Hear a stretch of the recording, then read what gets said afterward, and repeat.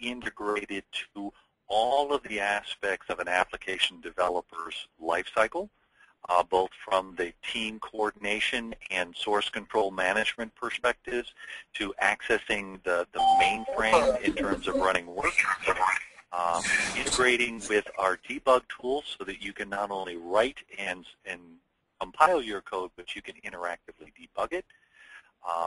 We also have close integration with our what used to be known as the Rational Developer for System Z unit test feature is now a standalone product known as Rational Development and Test Environment for System Z. And that Z environment sitting on an x86 Linux engine is a powerful new addition to the developer who is challenged with being able to unit test their work and function test their work in his DOS environment. Enough said about the role that Asset Rational Developer for System Z serves. Yes, I used to be the Asset Analyzer product manager, so some of that speak crawls back into my words. Let's look at the next slide. With 8.5, and since it is past the 29th of May, this slide is not IBM confidential. Saeed, if you want me, I can fix the PDF and send it to you without those red words on it. Sure. On the 29th of May, just before Innovate, we announced the latest release of Rational Developer for System Z. We have continued to improve the integrations we have with our comprehensive lifecycle management solutions, including Team Concert, RD&T. We have done some rather interesting things with our application quality and structural analysis capabilities that are now native into Rational Developer for System Z. These complement the enterprise-wide capabilities that Asset Analyzer provides. We've done some packaging and licensing simplification, and I'll show you what that means. We continue, as always, to address critical client needs and requirements in each and every one of our releases. I believe at last count there's somewhere between 30 and 40 RFEs that have been integrated into version 8.5. And one of the other things that as you look in the details of 8.5, you'll realize there's been some language equity work going on. Not only do we have excellent and improved support for COBOL, but now we've taken a number of steps to bring our PL1 support into equity, into capability equity, into on par with our COBOL support. And this is an ongoing exercise that we have to make sure that all of the languages are properly managed. Let me think. What I want to mention here is from a Team Concert source code management perspective, we now offer remote syslib support when you're in local project mode. Now, when you're in local project mode, that means you're doing the development work on your workstation, and that's where the source lies. This is the most MSU efficient way of doing things and the recommended approach in our integrated solution. But there was always that challenge of, well, what about the syslib files that I'm not touching but I need? All right, do I have to move everything down? And so with 8.5, we've made a significant change that says for the stuff that you're not changing but you need to touch or access as syslibs, they can in fact remain remote on your mainframe. And so this really adds a lot of value to the local project support. So you can just move down the bits that you need to change and work with and leave the rest up on the mainframe. We also added some significant analysis enhancements. It's really more than eye candy here. There were some capabilities that developers liked in Asset Analyzer in terms of product structure being shown graphically and in information about the data elements and other such things that we wanted to make native to RDZ. We didn't take them out of Asset Analyzer. That has an enterprise role. So for RDZ, what we've done is we've allowed the individual developer to have that kind of analysis capability on the items that they're working and changing, giving them Dojo widget-based graphic access to the stuff that they're actually working on. We've also done some rather interesting things in terms of code governance. We see that the integrated development environment, that is Rational Developer for System Z, is in fact a critical on-ramp to the integrated solution, the integrated lifecycle management solution. And so we needed to make sure that we did some packaging work to make it more accessible to the individual developers, particularly those who only want to or need to work with ZOS and don't have a broader need. But we're still meeting both of those requirements. Let me see. Oh, yes. One of the more interesting things that we did from a testing perspective, other than taking unit test and making its own product, is for those of you familiar with the JUnit capabilities, we're creating ZUnit.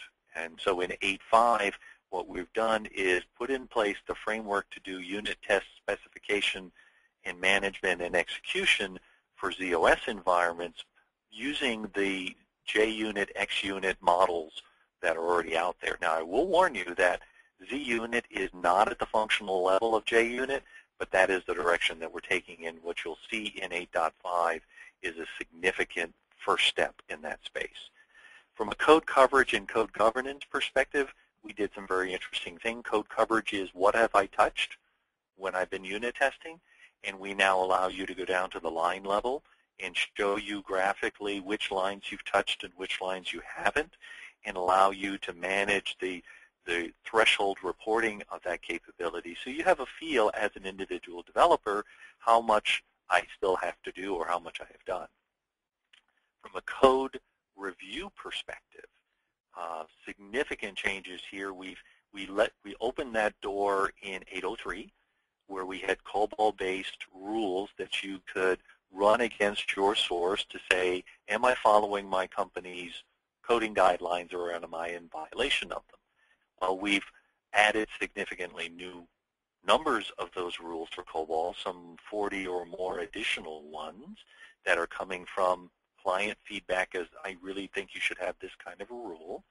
We added a set of rules for PL1 programs, and perhaps the most interesting thing here is that we've opened up a customer specifiable framework for writing your own COBOL rules. These are essentially Java plugins.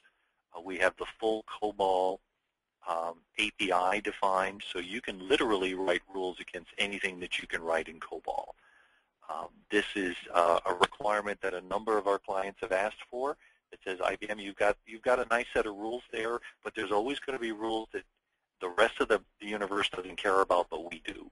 And so this provides you, from a COBOL perspective, the opportunity to add to your rules so that you can look for the things you're looking at. And from an application analysis perspective, you can see a little eye candy in the upper right-hand corner.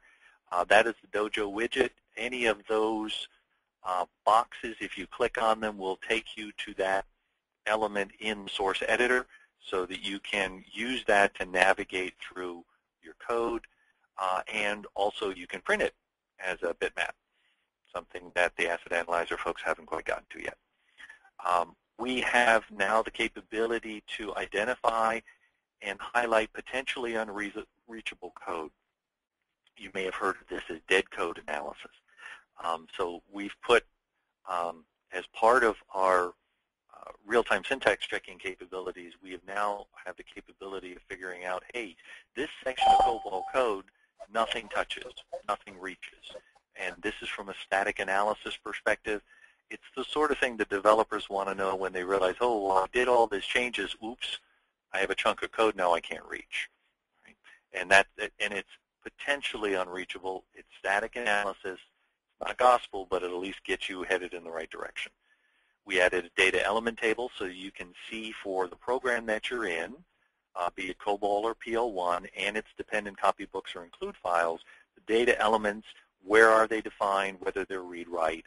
So as the developer, you can see, oh, here is where my IOs are going. Right? That's the highlights for that one. I'm conscious of the time I have. I've already covered this slide, which is great. Packaging. Prior to 8.5, we had 4 packages. We had our Japanese-only package. We won't discuss that any further, but if there are questions on that, I can answer them. we had Rational Developer for System Z with EGL, which was a bundle of RDZ and RBD, Rational Business Developer. We had Rational Developer with Java, which was a bundle of RDZ and RAD. And we had Rational Developer for the Enterprise, which was a bundle of RDZ, RAD, Rational Business Developer, and the Power AIX tools, not the iTools, because this was designed to allow you to write applications that you could drive either to the main System Z machine or the ZBX blades that are now associated with the Z Enterprise class server. With 8.5, we've unbundled RDZ, so those folks who are only working on ZOS development, COBOL, PL1, assembler, submit JCL, that's what you do, and basic Java. This is an excellent offering for you. It's smaller, leaner, only has ZOS connections, and is really focused on that development experience. If you have broader needs, J2EE needs, EGL needs, or AIX needs, then there is the Z Enterprise product, which we had in place already. All of these are now at the 8.5 level. We did ship an 8.5 RAD. We did ship an 8.5 RBD, and obviously an 8.5 RDZ, and an 8.5 Rational Developer for Power. All right? And they all shell share. You can individually install them as you need. So what we have is a comprehensive multi-platform IDE solution shaped to the way you need it, now at a new level of capability with some really interesting stuff for you to look at. Saeed, you want to take it back, or do I have to give it back to you? Excellent. Thanks a lot, Rich. Now I will give the controls to Juser, who will do that detailed technical presentation on RDZ, as well as he's going to show you a live demo after the presentation. Okay. So Juser, I'm making you as a presenter. Take the control. Okay. Hello, everyone. This is Juser. And also, I have made everyone, I muted the lines. If you have any questions, there is a chat option at the bottom. You can, write down all your questions so that we can answer one by one. Thanks, everyone. Yep. All right. Hello, everyone, and thank you, Richard. Richard has almost covered basics as well for RDZ, so I'll be giving an overview of the features, main features that RDZ has. First of all, let's just take a quick look at some of the challenges that managers are facing these days. That they're concerned about their budget, they want to maintain and enhance their existing applications, but how to control their budget, and the redevelopment of applications, how to control them and how to reduce number of defects, and how to improve the quality, and the productivity of the developers, and the increasing number of distributed, applications, how to maintain a sync between the different, environments. And also some of the mainframe developers or experienced mainframe developers are either leaving or retiring, and new people are coming in. So how to, replace them, to understand the business functionality of the existing applications. It's really difficult. So, and also the impact analysis of, making a change in one part of the application, since the application is so complex. So if you make, change in one part, then how will it affect the other parts? So they need solutions for these challenges, and IBM has, offered to, tackle these challenges using the Rational suite of products, and RDZ is one of them, and we'll be taking a look at RDZ. So RDZ is basically the integrated development environment of IBM's enterprise modernization workbench, which also contains a bunch of other products like Rational Asset Analyzer and Rational Theme Concept for System Z. So basically, RDZ unites your ZOS resources with desktop software, for developing, maintaining, supporting, and modernizing your, applications. And RDZ is built upon the Eclipse platform, right? And it's quite a comprehensive package with a rich set of, modern development capabilities.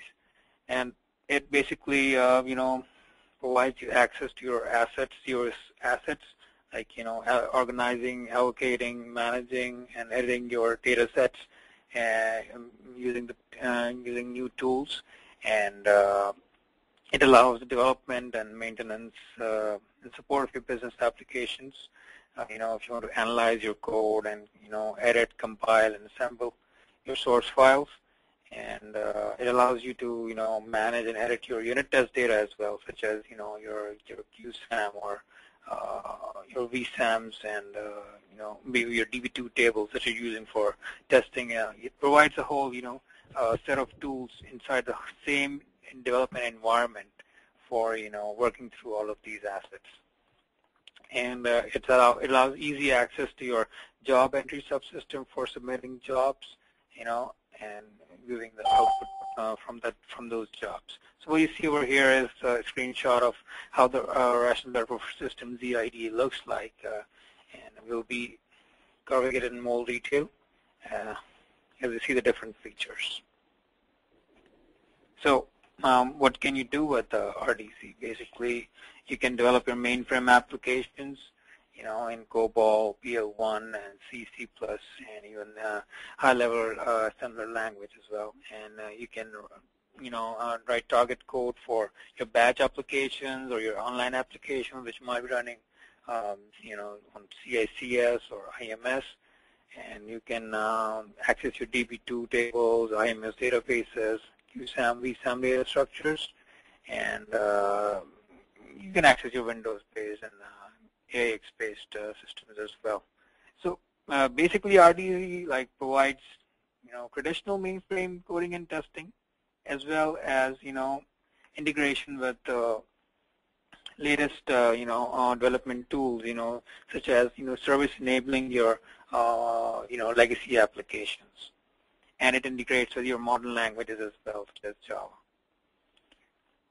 So why use RDZ? Because it provides a common, platform, common integrated development environment for your, as I said, like traditional mainframe development and leading-edge mainframe development, and also for cross-platform development. And it allows you, easy-to-use graphical tool functionality, even for those people who are coming from an ISPF, let's say, or TSO background, who've been working on these tools for years and are really comfortable with these tools. Even for them, RDZ is not that hard to grasp and get acquainted to. And it allows remote testing, debugging, and deployment of your applications as well. You can integrate your RDZ with existing tools and other IBM products and other third-party products that you already might have running on your systems, and then you can submit and monitor your jobs, issue your commands, TSO commands, and execute rec scripts, and you can allocate your data sets as well and edit them as well. You can integrate RDZ with File Manager if you have it running on your ZOS. Then you can directly edit VSAM files within the RDZ environment. So normally, all of you must be aware of a normal ISPF-based development scenario, like you're working on a program, you want to compile that program. So basically, you'll first edit the JCL and submit JCL for the compilation, and then you'll have to swap to SDSF to view the log. Whether the job ran successfully or not. And if it didn't run successfully, then you'll have to track the error message down and maybe note it down somewhere. And and then you have to swap back into this edit session, exit from there, go to your COBOL, maybe if you're working on a COBOL source. But, I'm sorry. Someone have a question? Okay. Yeah, so you'll just exit back to your JCL and go to your source file. Maybe that's a COBOL file. Then you'll try to correct your code and then change the code and jump back to the JCL and again submit the job and then see if it compiles or not. Now this whole thing has been greatly simplified by RDZ, as you'll also see in the demo. Like in RDZ, what you'll have is basically you'll have your COBOL and JCL files, open at the same time here in tabs, and you can just work on your COBOL file. Then you want to compile it, you'll just jump to your JCL file and JCL and submit it, and then you'll easily be able to view the output using the JES spool, which will appear in one of the areas, one of the views of RDZ. I'll give more details on this once we see the demo. I mean, the point is that it's really easy to switch between the different types of files and view your jobs, job logs using RDZ than as compared to ISPF. It's less time consuming. And also, like the syntax checking capabilities of RDZ are also really enhanced. For example, you're working on a code file over here, and COBOL file is here, and you make a mistake, a syntax mistake, and what happens is it immediately highlights that line with the error, and you see your red cross over here. Say it's in line 35 here, and you want to know what the problem with this line is. You just double-click that, and you'll jump to this problems view over here, which will show you that what is the problem, what likely could be the problem with this particular statement of yours. And using RDZ, you can interactively debug your programs. If you have like IBM's debug tool present or any other debug tool present, you can easily link to it using RDZ, and your load modules would still be running on your ZOS, and you'll be switching to a new perspective of RDZ, which is suited for debugging. And in the debug environment, what you will see here is that you'll have your source file open here, and you'll be able to set up breakpoints at different places, and you'll be able to step through the program. As you step through the program, what you will see is there's a bunch of other views present as well. There's this debug view present over here, and there's this variables view here, and the outlines view. And as you step through the program, you will see all of these views are changing. I mean, you see one of the variables has been changed, but has been loaded with a value. You'll see its value being changed over here, and even it provides the capability that you can change the values of your variables at runtime. So let's say one of the values, one of the variables that is yet to be changed, and you want to change it by yourself and see what happens when the program, when the step gets executed for that particular variable. You'll be able to do that as well. And RDZ also offers an integrated map editor for your CICS PMS files and IMS MFS files. And you can, using this editor, you can literally paint the whole map without using minimum source coding, as much minimum as possible. Like for example, what you able to do is that you just create a new map file, let's say for CICS, and there's this whole palette over here. From this palette, you'll be able to drag and drop various fields to your map. You can just design the whole map graphically without having to type any code at all. And if you want to modify the code by yourself, you can also always do that by switching to the source view here, and there you'll be able to work on it as you normally do.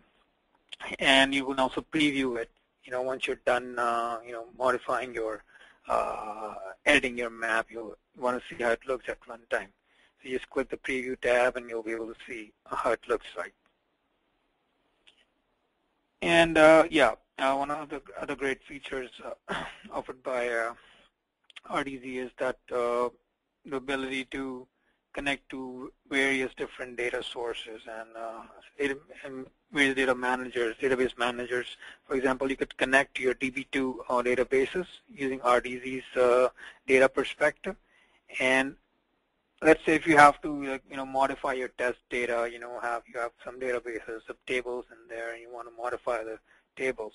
What you can do is, without writing any SQL queries, you can graphically edit your tables and all other database properties as well.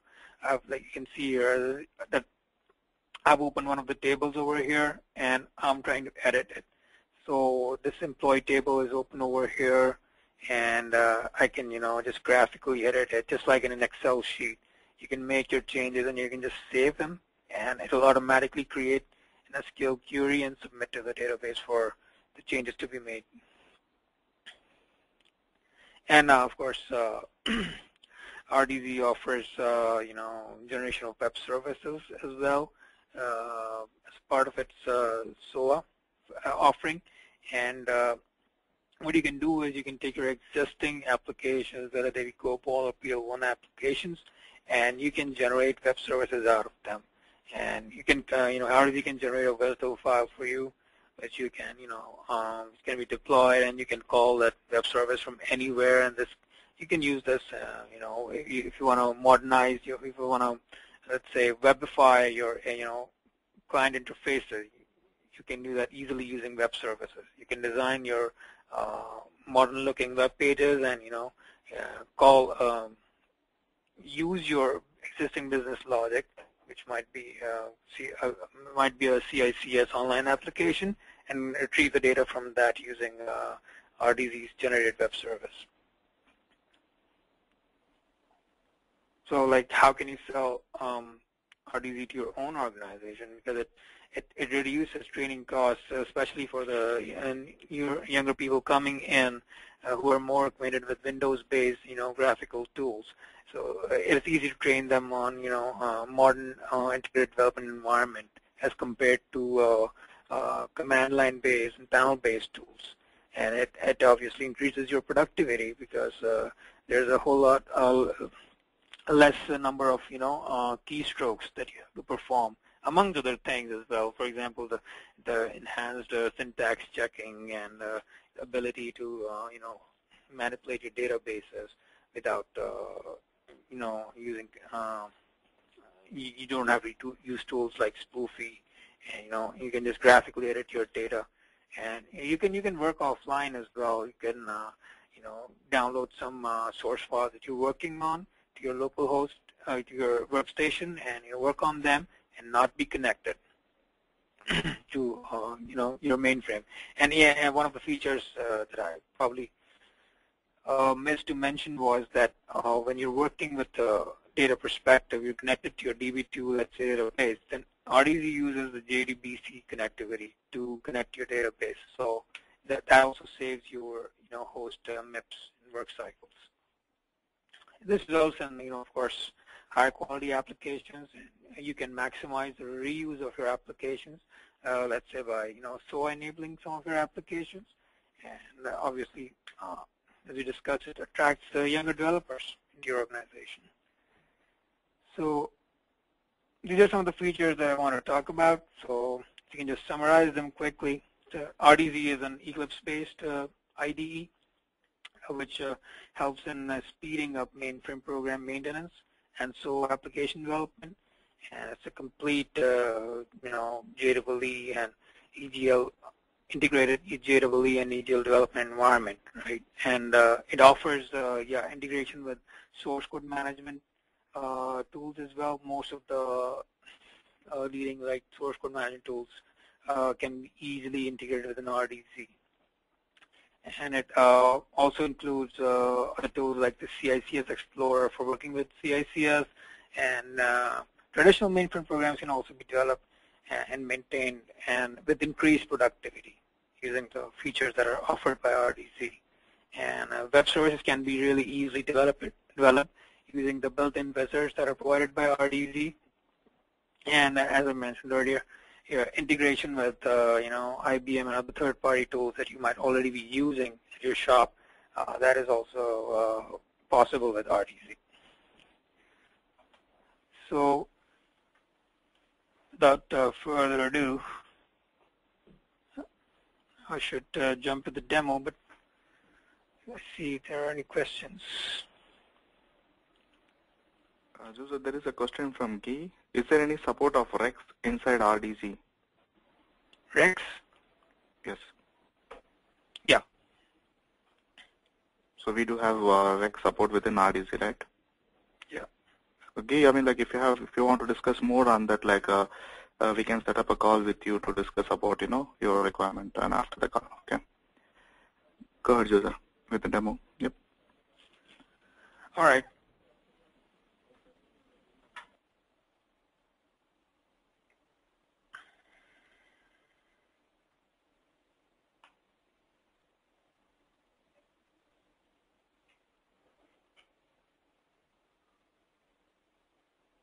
All right, so I hope everyone can see my screen. Opened up the RDZ development environment.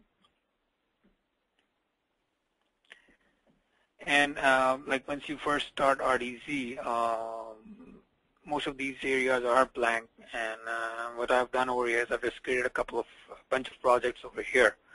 So once you open up RDZ, you're presented with this ZOS projects perspective. Now, perspective in Eclipse and rational IDEs is basically something which is a collection of views. Now, what are views? Now, you see the different tabs over here, the remote systems and ZOS projects, outline, properties, remote error list. These are all different views which make up a perspective. You can loosely, link these views to your ISPF panels, right? Let's say if you have a 3.4 in ISPF, there's a view corresponding to that here in RDZ as well. So a collection of different views is called perspective. This is the ZOS projects perspective, which is more optimized for development purposes. So, and we'll be seeing a lot of other views and perspectives later on. So first things first, first of all, you get this IDE now.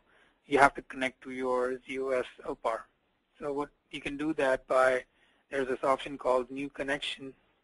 You can just right-click it, in fact expand it by left-clicking, and there's this option ZOS. You can right-click it and click the new connection, and there, you can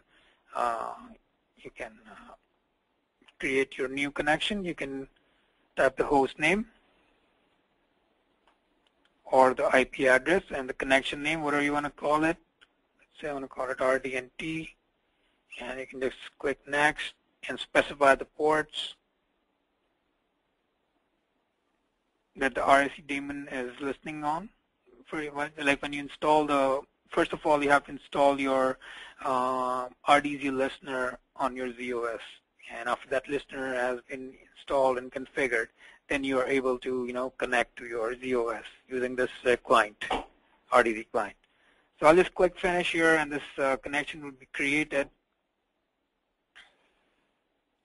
As you can see over here, the RDT connection has been created. Now, once this connection has been created, you need to log on. And as you would log on using, let's say ISPF. So if you just right-click this connection over here, you see a whole bunch of options here. So I'm going to use the connect option over here. And I can use any ID, which I can use my own ID.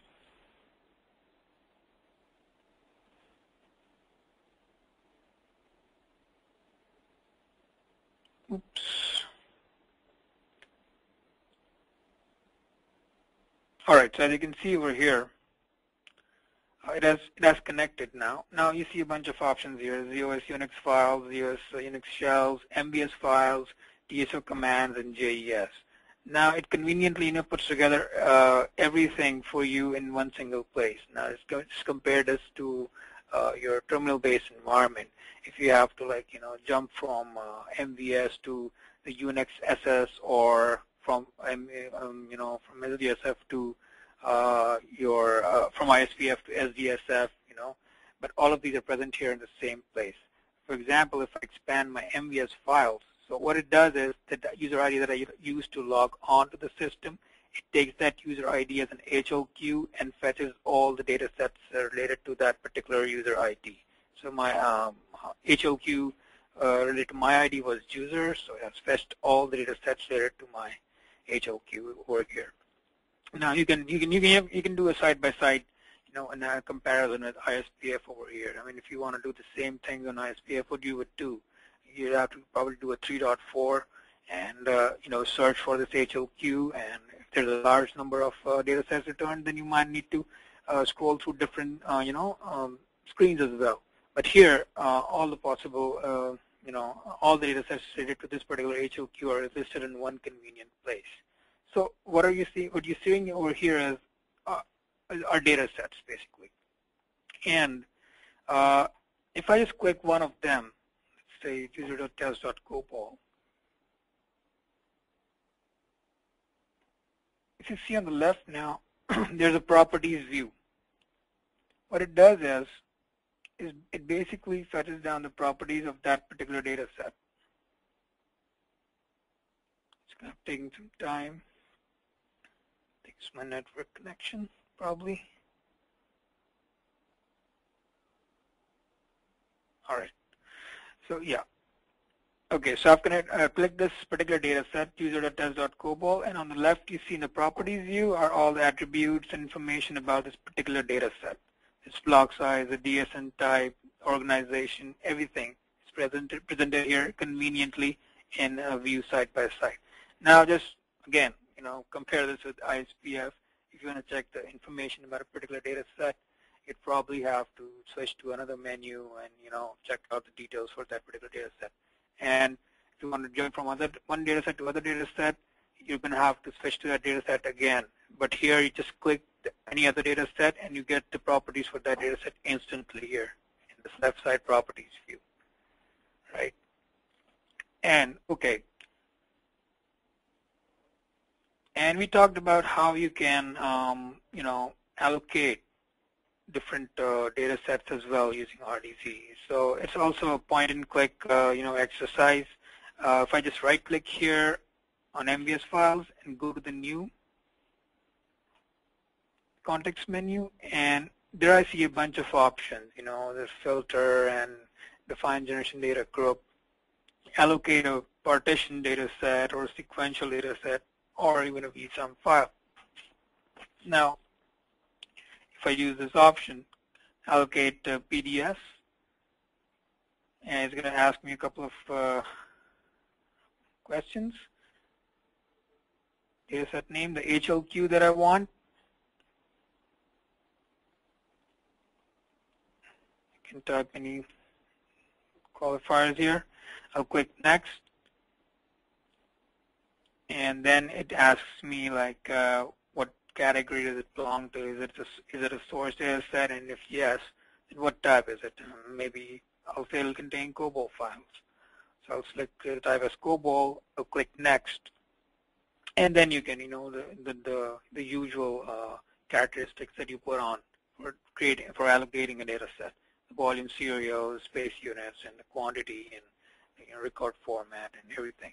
You can even use SMS if your system has been configured to work with it. You just click this button and you can put in the SMS characteristics, and if you just click the finish button, it'll be created.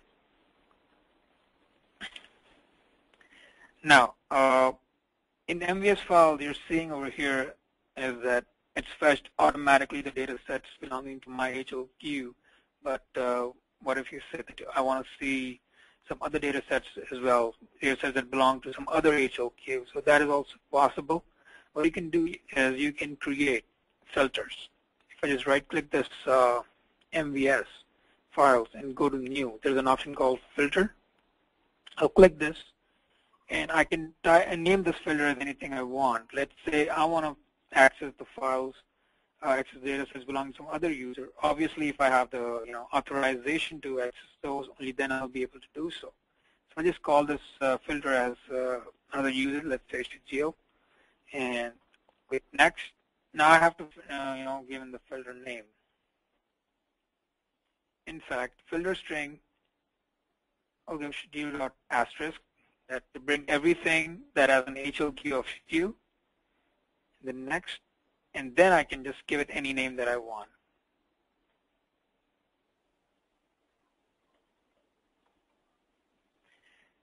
And click next and click finish. So now what you'll see over here is another filter created by the name of schedule, and if I'll expand it, it'll show me the data sets belonging to this particular user if I have the authority to access them, right?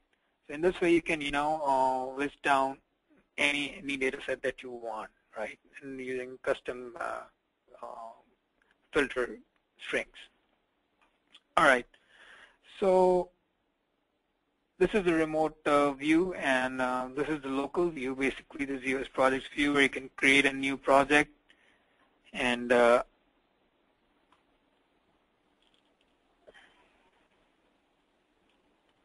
say call it RC, and let's say it's an MVS project.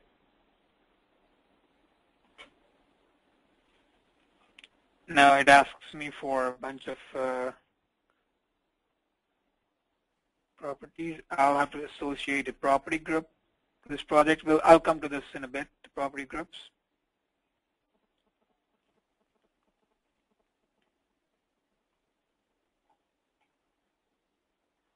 I'll click finish, and the project is created, a local project.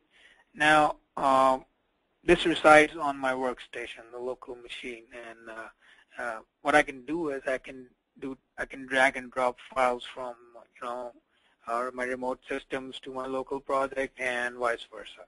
Let's say if there's some files that I want to work on, maybe offline. I don't want to connect to my mainframe for that. Let's say there's a bunch of COBOL files that I'm working on. So what I can do is I'll pick up this data set of mine, and I can just drag it here to my local project, and there you see it. It's here right now. But as long as we're connected to the mainframe, any changes that I do to my local file will be instantly synchronized to my mainframe files. So if you work offline, you're not connected, then you can save some of your work cycles on the mainframe as well. All right, so we're talking about some of the syntax highlighting properties facilities offered by RDZ. So what I'm going to do is I'm just going to open up one of the COBOL files.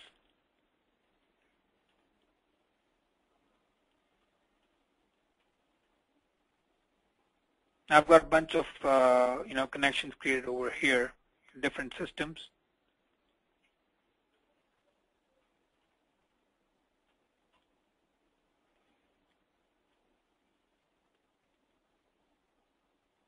I'm just looking for a good COBOL file.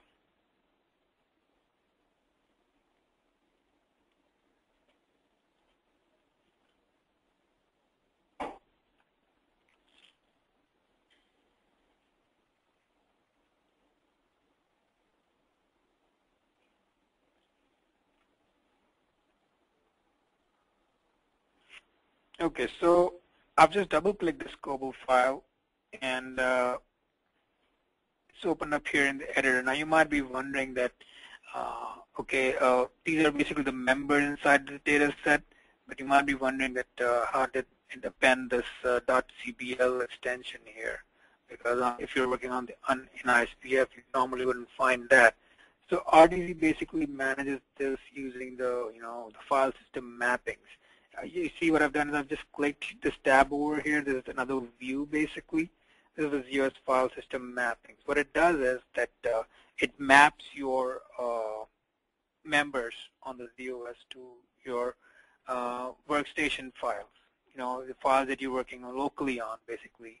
You double click this file, it got downloaded to maybe a temporary storage here on your workstation, and you're working on it. So once it's downloaded to your workstation, then how should RDZ recognize it? Is it a COBOL file, or is it a JCL? Is it an assembler file? Right. So what it does is there's some mapping criteria that are defined over here, as you can see over here. That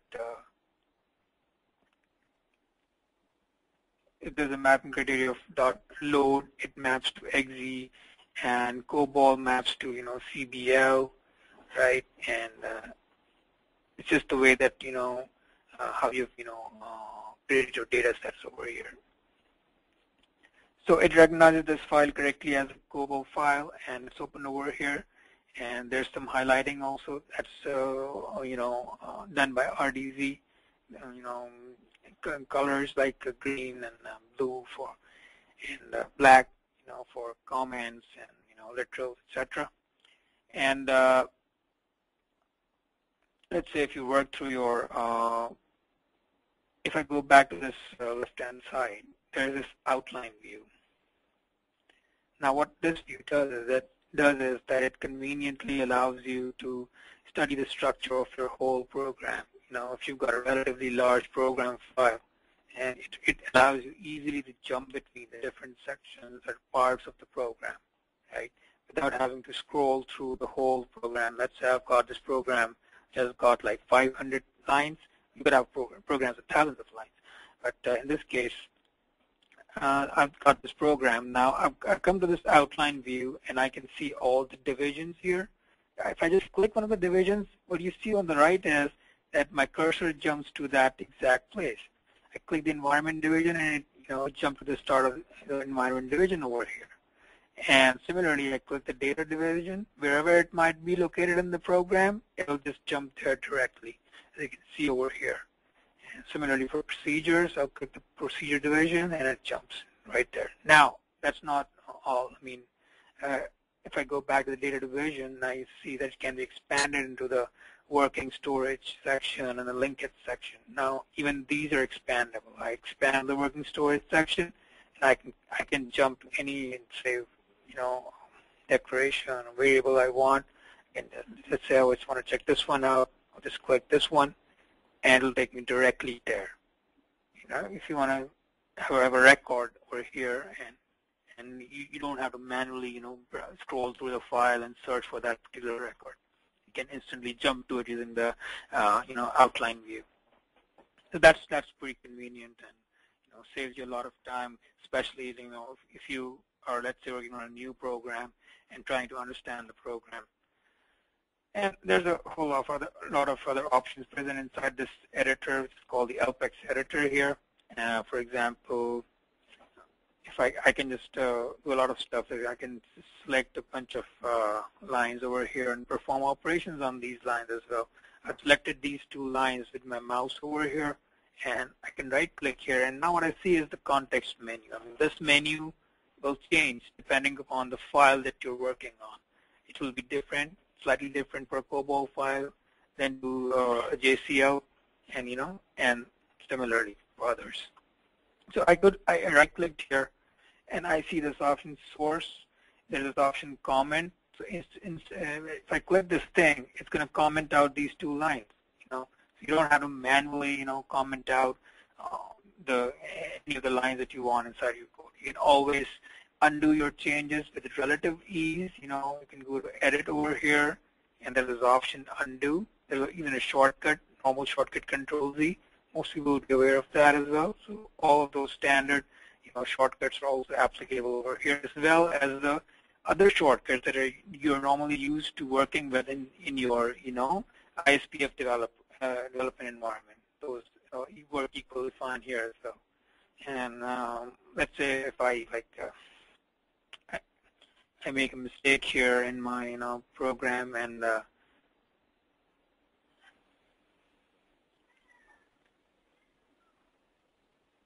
just one second.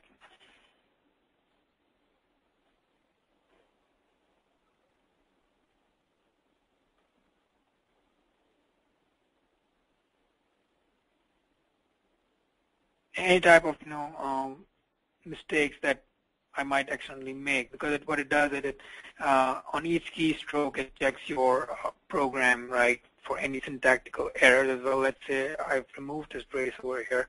So what I see is instantly it shows me an exclamation mark over here, and it also tries to give you a pointer about what type of mistake you might have made. It says that left parenthesis is expected after this token. So it gives you really good pointers here. You might really helps you make less mistakes when you're, especially syntax mistakes when you're working.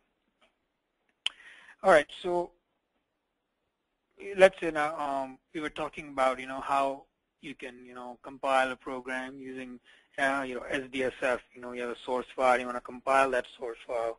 What's the cycle back there? So let's see how we can do this here in RDC.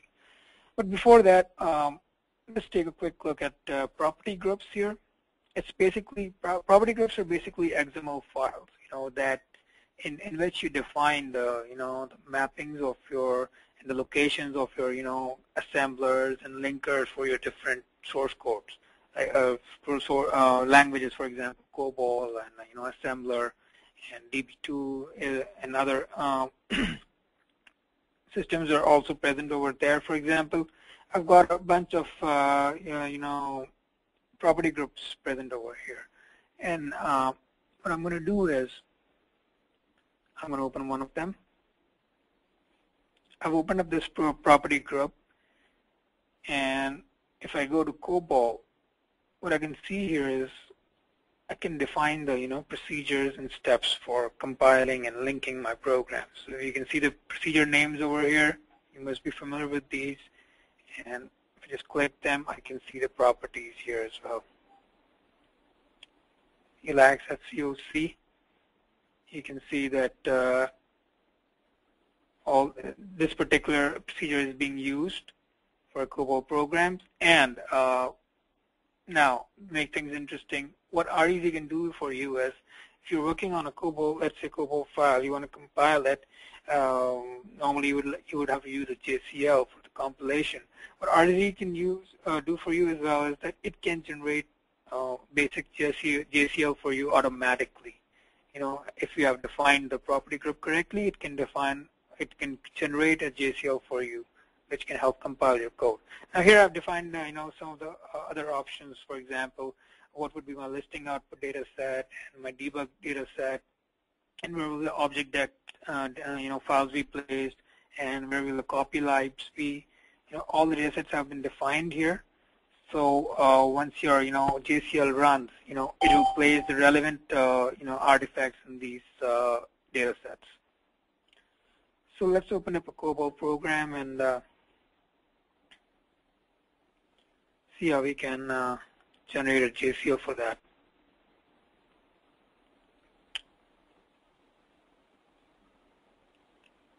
Okay, I've got a simple program here.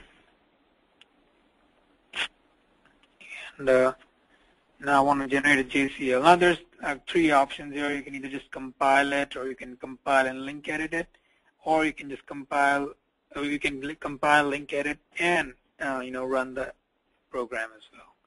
So in this particular, I've got the source code. I want to generate the JCL. What I can do is I can right-click this source code file over here, and there's this option over here, generate JCL. And when I hover over this, I get three other options.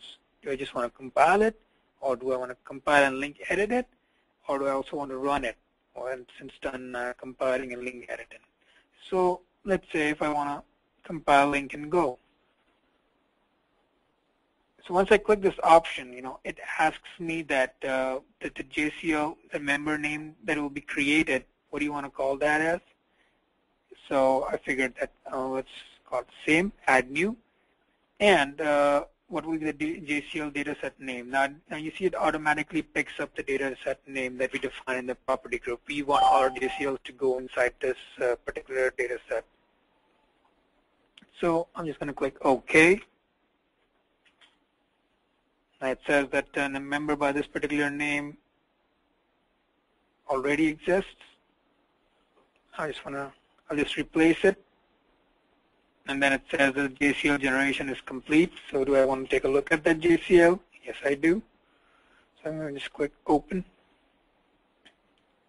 And here's my JCL. Right? The job has been generated. And now I can do is that I can submit this job as well. What I can do is within the JCL, if you want to modify the JCL, by any means, you can do that as well. And once you're done modifying it, it just generates a base for you.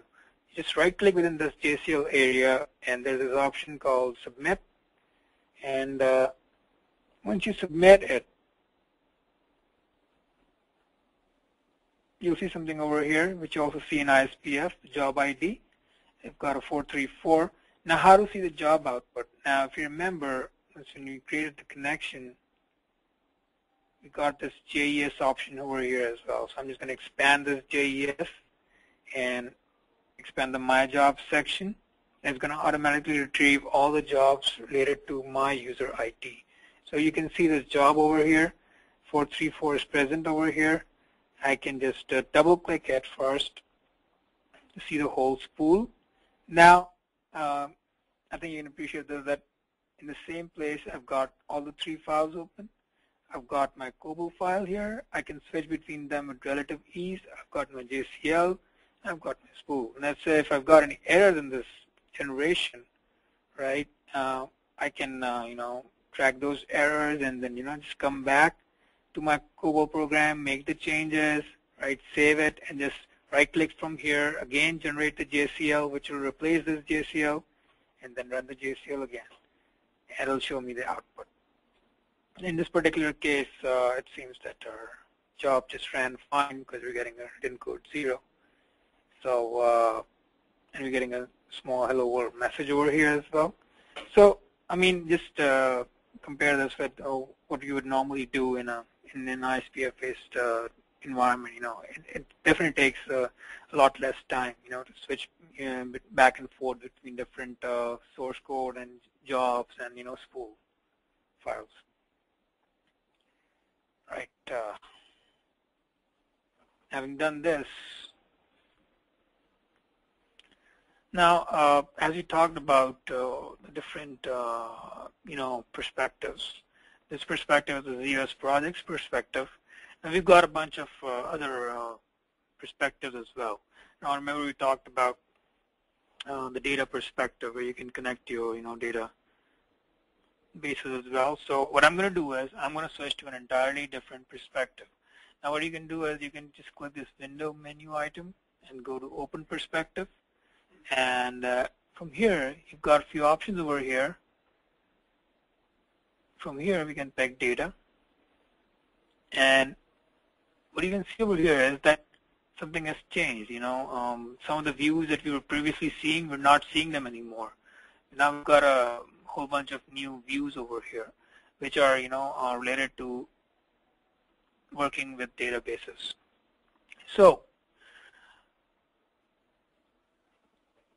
when you first time switch to this view, I'm getting a bunch of connections over here, but you obviously have no connections. So what you can do is you can go to database connections. You can right-click here in new, and here you can define a connection to your database manager.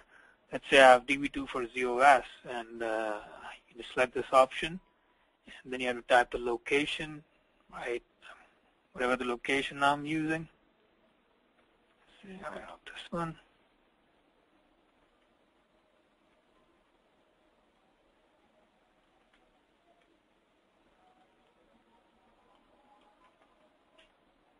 This is actually a database running on for unit test systems.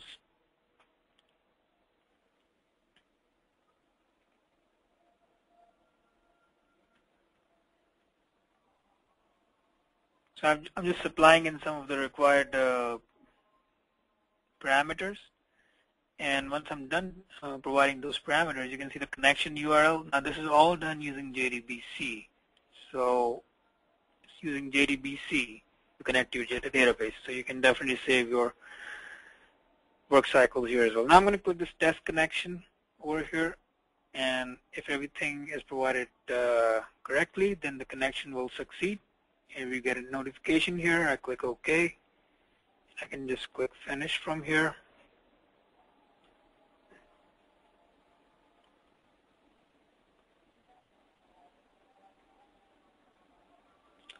All right.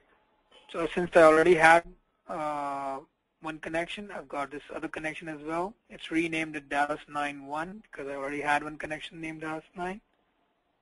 Now, this is my database. I can expand it. I can manipulate my whole database here using these graphical-based tools, and without having to write minimum, queries. So I'm expanding the schemas here. All the schemas are present here. I can just expand one of them, and I could go to one of take a look at one of the tables here. There are the different tables here. Let's take this table. Now, what you can do is, you say, I've got my test data in here, and I just want to modify some of it, So you can just right-click it. There's this data option, and there's an option called Edit. Click this option, and you get the whole, contents of this table here in this editor over here. Now, this editor resembles, maybe a spreadsheet file, or Excel window where you can, just double-click any item in a cell to change it. Now, I can make any change. I can just hit the Enter key, changes it there. And now, if I want to just save my changes, I'm going to click the Save button. What's going to happen is once I click the Save button, it's going to generate some query, some SQL code, and it's going to submit that code. So what you see is it has been saved, but I get a message over here. This whole query has been created automatically, and it says that it has updated one row. So without having to write any SQL code, you can do a whole lot of stuff with your databases. But you can also use your custom queries as well, and store procedures, and there's a whole lot of stuff that can be done. But I'm kind of running out of time here, so I'm just going to switch to the next item, which is related to debugging. So now this is the perspective about data. Now, debugging has its own perspective.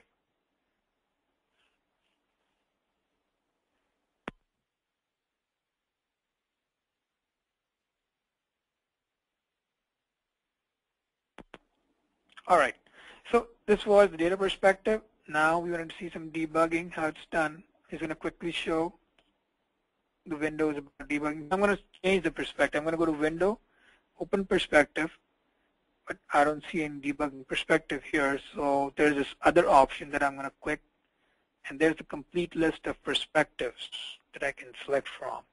So I've got this debug perspective, which I can click OK. Now once I do this, you see that the views have again changed completely. Now you've got a couple of new tabs over here, such as the debug tab, variables, breakpoints, outline here, it's not new. And so I'm just going to quickly show how it works.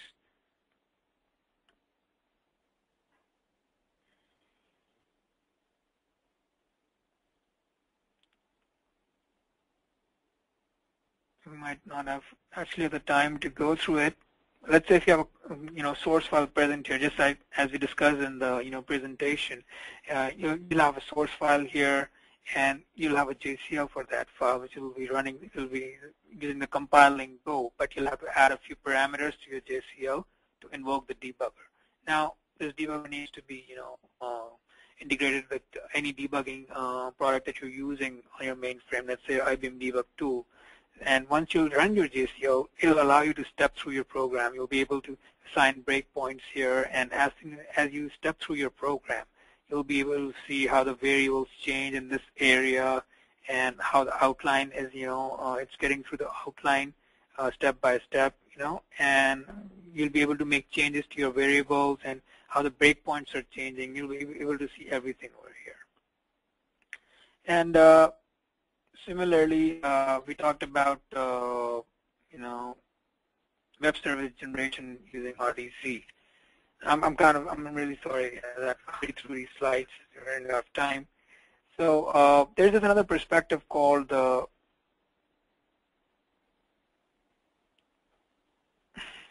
enterprise service tools, which can help you in generating web services.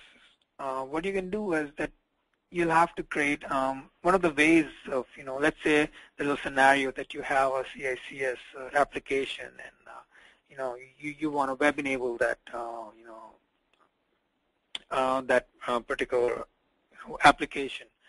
You might want to design some web-based interfaces, maybe in Java or .NET, and you say, all right, can we have a web service that can, extract data using this existing CI/CD application?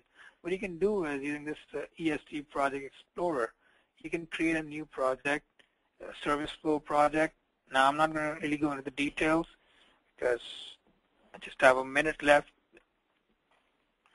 And you can just create a project over here. And what happens is when you create the project, like I have this project over here, you have to define a bunch of, things over here. For example, you have to import, let's say, which particular BMS files are part of your, programs or applications. So you'll have to import your BMS files here. And once you're done, you'll have to record a whole flow, right, on the whole screen. Let's say if I have a host connection, I'll have to create a host connection, and then once that connection has been created, I'll have to record my interactions with the screen. For example, if you can see,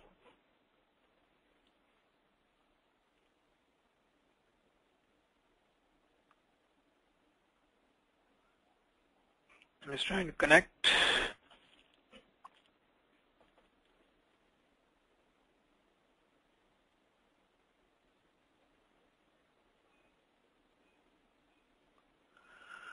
All right, this one is working. So what you're going to have to do is, let's say I go to Kix and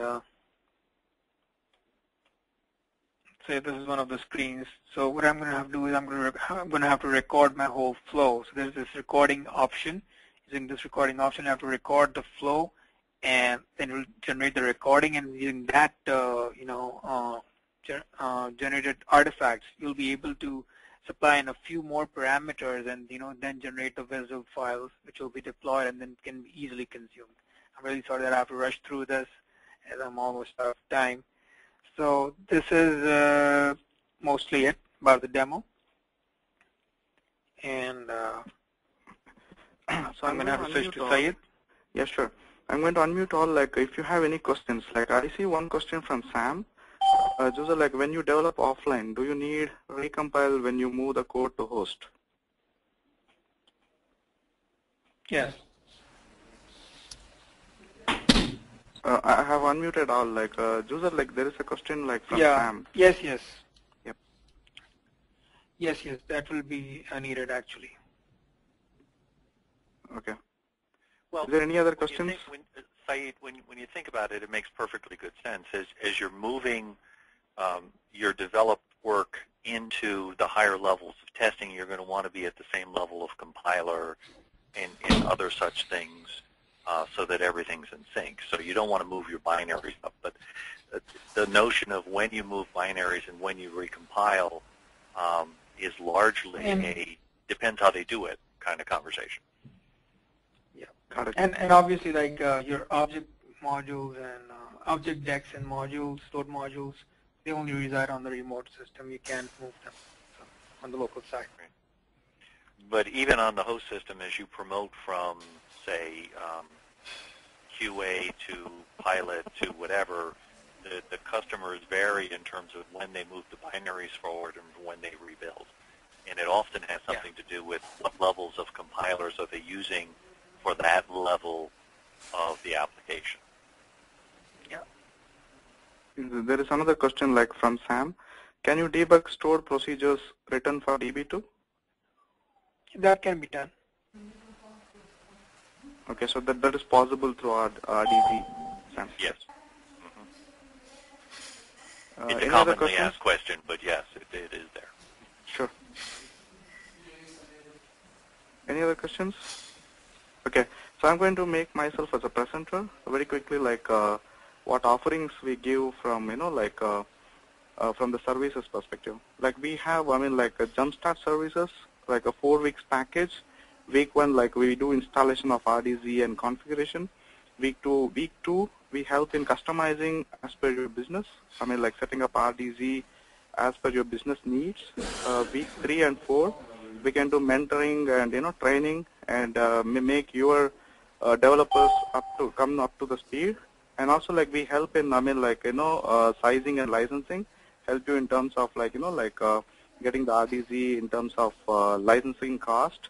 And we offer, a 2 hours complimentary, webinar session for your developers. So if you need, this complimentary session, we can have a one-to-one meeting, and, we can give this session to all your developers and make sure that they learn RDZ, completely.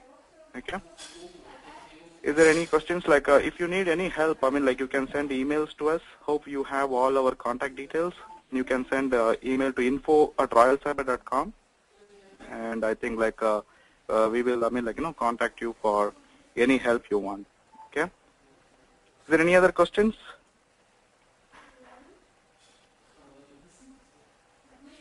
Excellent. Thanks a lot for your time today. It was a very good webinar. Thanks a lot, and please let us know if you need any help, and have a wonderful day. Thanks everyone. Bye bye.